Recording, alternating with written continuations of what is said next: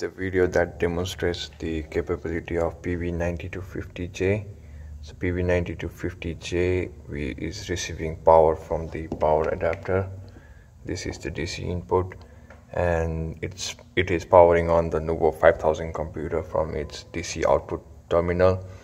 And there is a communication channel established from the Nuvo computer to the PB-9250 through this COM port. This is the COM port connection. It has to be connected to the COM1, and then there is one terminal which sends a signal like a power button signal to the computer, and it's connected to the remote input output of the Nuvo 5000 computer. So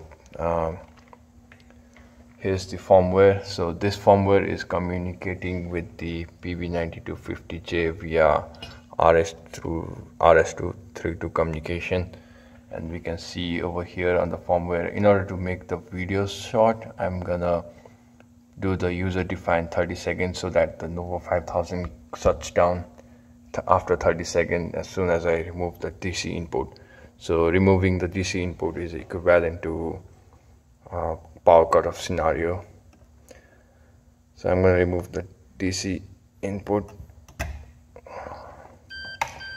So once I remove the DC input, there is an alarm, and then in the utility, as we can see, the voltage level dropped to 0.14 and the capacitor energy is dropping down. Now right after the 30 seconds, there's a signal, power button output and power button ground.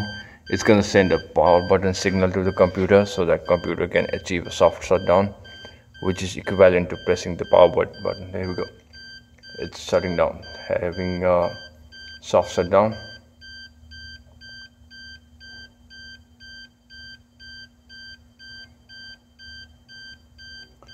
So it's soft shutdown, everything goes back to the normal state.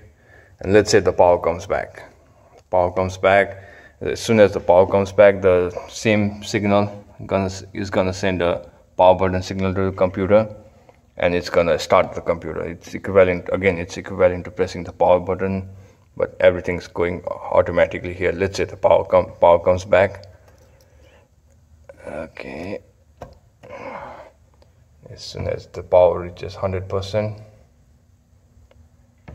it's gonna send us signal to the computer, and then computer is gonna start. So yep, it booted up. Thank you.